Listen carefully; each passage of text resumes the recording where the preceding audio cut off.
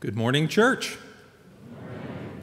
Glad to be with you today to bring a word. Michael asked me several weeks ago if I would fill in while he was away on this weekend of spiritual retreat. And I said, is there a certain sermon series? Is there a theme that they'll be wanting to hear on that day? And he said, well, we're just following the lectionary. So I went off and read the lectionary scriptures and landed on the gospel lesson, and I thought, that's a lesson on humility. Who better to preach on humility than me?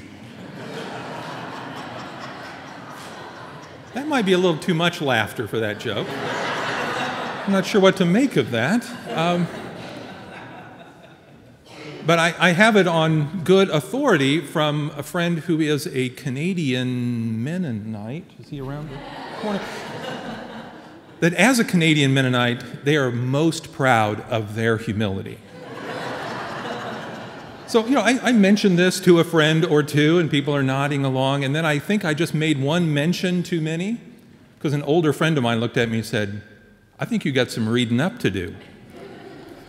So, I've done some reading up, I've got a sermon, and what I want to do today is to look at this scripture and ask the question, what did Jesus mean when he told this story, and what does this story mean to us today?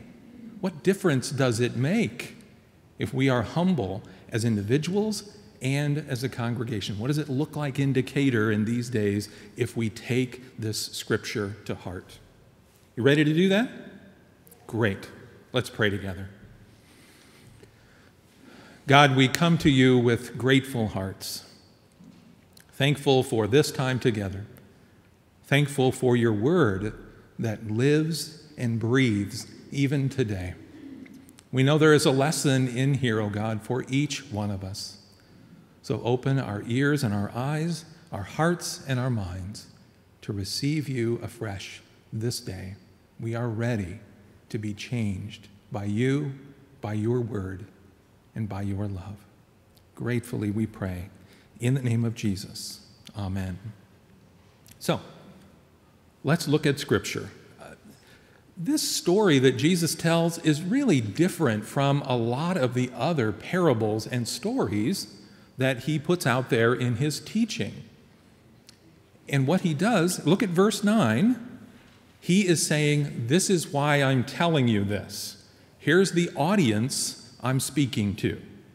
Now, I am a lover of the New Revised Standard Version of the Bible, and I will occasionally foray into the Message Bible because I think it gives plainer language and some fresh insights. So I want to read verse 9 from the Message.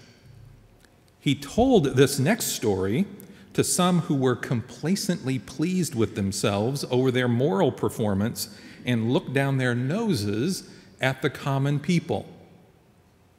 And I'm sure Jesus paused, and said, you know who you are, right? And then he went on and he told the story, and this is what it says in the Message. 2 men went up to the temple to pray, one a Pharisee, the other a tax man. The Pharisee posed and prayed like this, "Oh God, I thank you I am not like those other people, robbers, crooks, adulterers, or heaven forbid like this tax man. I fast twice a week, I tithe all my income."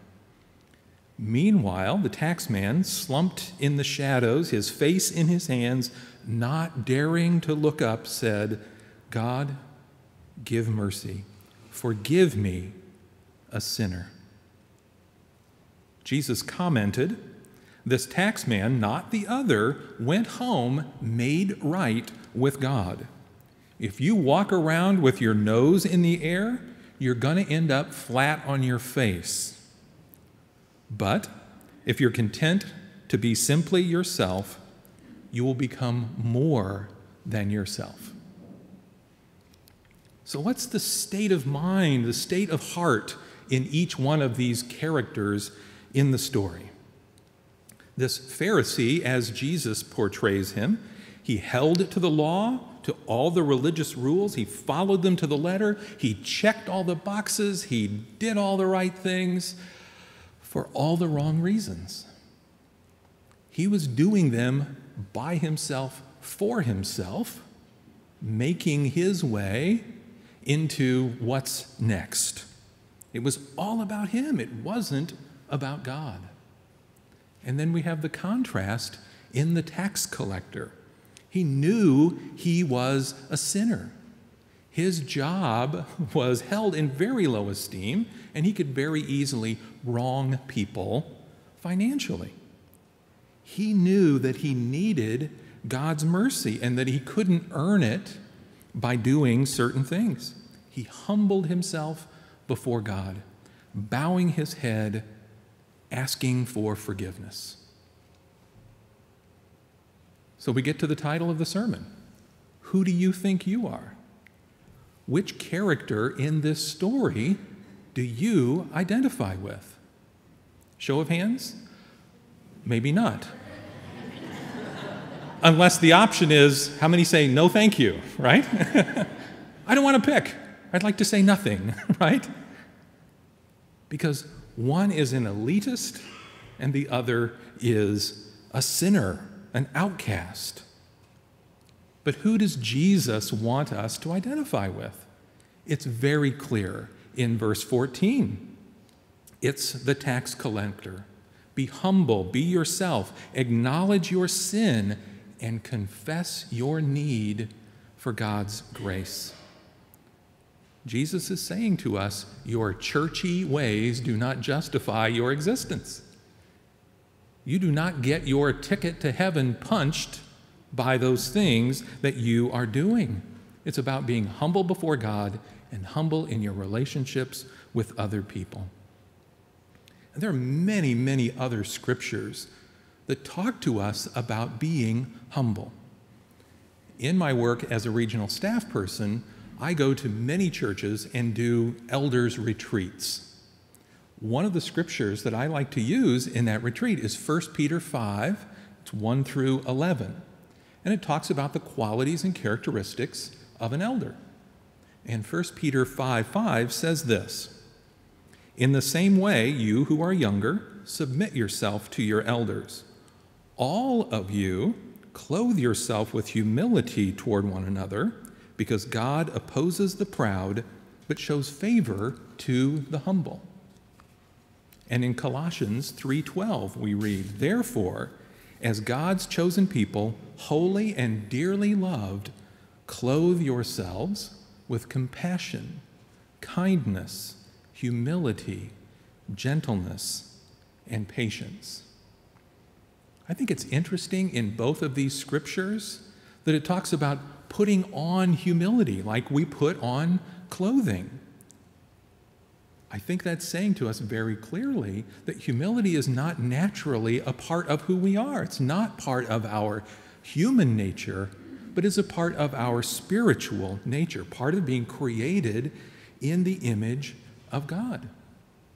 And as Hannah said, humility is an attitude. It's a response that we learn. It is grounded in our faith. It's something that we choose every day and several times a day. And I'm afraid there are times when we let our pride go neglected and run rampant in our lives. We let selfishness, our ego, become the center of our universe rather than putting God at the center.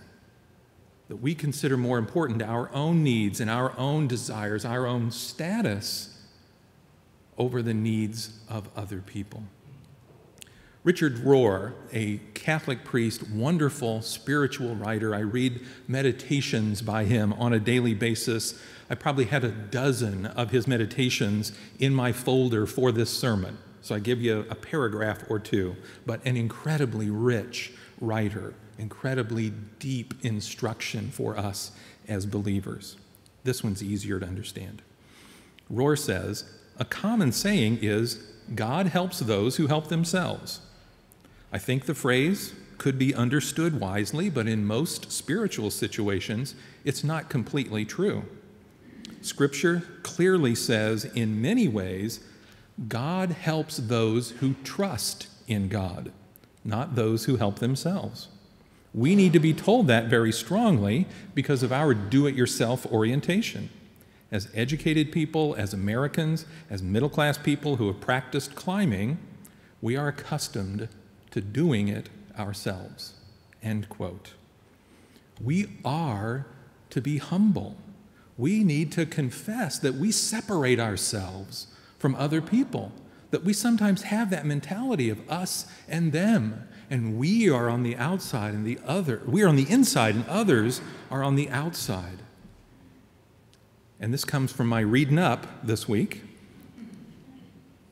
Humility says that every person can teach me something about God, and that every person can teach me something about myself. God's love breaks down those barriers. What does that look like for you and for me? I think first and most simply put is we look at the life of Jesus. Jesus as a humble servant coming to us, making God's love real for us. Who did Jesus reach out to? The people who were on the margins, the people who were not socially acceptable, not part of the in crowd, the people who needed what he had to give and could receive what he had to give. Jesus also talked about his role and ours. Jesus says in Luke 22:27, "Who is more important, the one serving or the one sitting at the table being served?" Everyone thinks it's the one being served, right? But I have been with you as the one who serves. A week or so ago, Vicki and I went to Cracker Barrel one evening, an impromptu dining out, and we met this most delightful rising star, which means brand new waitress, named Holly. And Holly was delightful.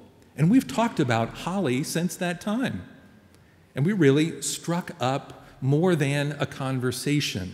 These were holy moments between Holly and us. And we realized at the end of that meal, she wasn't serving food, she was serving people. And she was sharing God's love, and we were giving it right back. It was a delightful experience. Every time we go out to eat, we have that opportunity to connect with another child of God. Not a minimum wage person that I'll never get to know, but to say, God loves them as much as God loves me. Let's connect. There is something in the way we're created that makes us want to connect. And humility is the key that unlocks that. Love makes that happen. So that's part of what it looks like today, the willingness to enter into another person's life, another person's suffering. I'll close with this story. You may have seen this online. I saw it on Facebook. It's been on other websites. It happened in Miami, Florida. A mother from Miami was so desperate to feed her hungry family that she was stealing a lot of food. Another woman, Miami-Dade County Police Officer Vicki Thomas, was about to arrest Jessica Robles, but changed her mind at the last minute. Instead of arresting her, she bought Robles $100 worth of groceries. Quote, "I made the decision to buy her some groceries because arresting her wasn't going to solve the problem with her children being hungry." And there's no denying they were hungry. Robles' 12-year-old daughter started crying when she told the local TV station about how dire their situation was, quoting her, "It's not fun to see my brother in the dirt hungry asking for food, and we have to tell him there's nothing here." Officer Thomas says she has no question that she did what was right. To see them go through the bags that we brought them, it was like Christmas. That $100 to me was worth it. But Officer Thomas did have one request. The only thing I asked of her is when she gets on her feet that she would help someone else out. And she said she would. And guess what? The story gets better. After word got out about what happened, people donated another $700 for Jessica Robles to spend at the grocery store. Then, best of all, a business owner invited her in for an interview and ended up hiring her on the spot as a customer service representative. She started crying when he told her, "There's no words to say how grateful I am that you took your time and helped someone out, especially someone like me." And to think it all started with one veteran police officer trusting her instinct rather than going by the book. That's the story. And I'm wondering, what would our instinct be? Humility, a willingness to enter into another person's suffering. That's what made the difference in this story. The mother deserved to go to jail, and the mother and her children deserved to have food to eat. Friends, you and I, we're the servants in our neighborhood. What eyes, what filters will we use in looking at those people around us? Will we look at someone and say, what do you need? How can I help? What ministry can we join in together to serve? It's important that we're watching and that we're listening and finding ways that we can be God's loving presence in the lives of everyone we meet. We meet God in the middle of those encounters. God is not aloof. God is not a spectator. God is in the midst of them. And we get our greatest joy in life when we're in that too, meeting God in that other person, sharing love, receiving love, called to be humble. God's life-changing love flowing through us. Share the love, save a life, change the world. Let's pray. God, your word is clear and powerful, and we pray that it does change us this day. Help us to look differently at those around us. Help us to be humble in all of our days, lifting others, grateful for the gifts that you send to them and through them. Help us to love your creation as much as you do, O God. We thank you and praise you. In the name of Jesus, amen.